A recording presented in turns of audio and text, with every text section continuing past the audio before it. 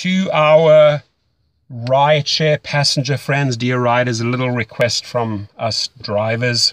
And this doesn't happen too often, but those who do this know exactly who I'm talking about, right?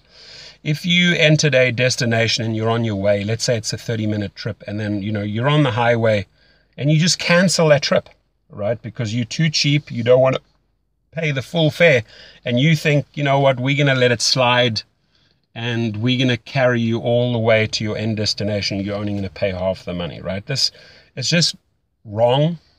Imagine somebody did that to you, switch the shoes, right? I advise any driver, you stop the trip right there and then. If it's on the highway, throw the people out, right? Or go the next off ramp, drop the people off. It's just unbelievable that some people will try this, right? So, and again, this is only a very, very small percentage, maybe 1 or 2% of the people out there. But don't try this trick. It's just a cheap trick. It's not going to make you happy. It's not going to make us happy. Thank you.